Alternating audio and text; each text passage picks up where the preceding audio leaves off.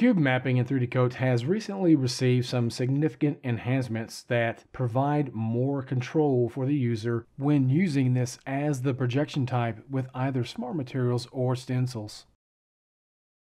For example, if I'm using a rock texture like this, perhaps I want to change the direction of the material at the top but leave it intact here on the sides. I can click on the Settings button for Cube mapping right here. I have this dialog box that allows me to adjust along the different axes. I can rotate the texture along the X, Y, and Z. And I'm going to increase the sharpness. This allows you to either sharpen or blur the lines between the different axis projections.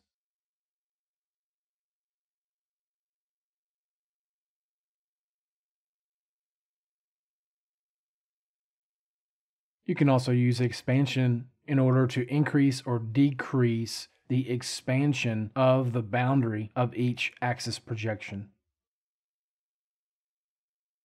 So let's say I want the top to be a little bit more dominant in its projection and less sharp. I can just flip it entirely.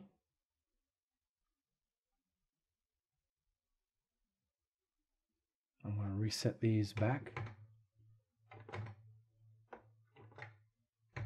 And this one as well.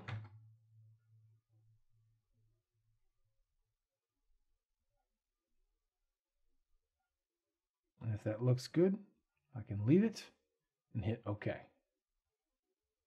And that's a quick look at the newly expanded settings for cube mapping in 3D Coat. Thank you for watching. We'll see you next time.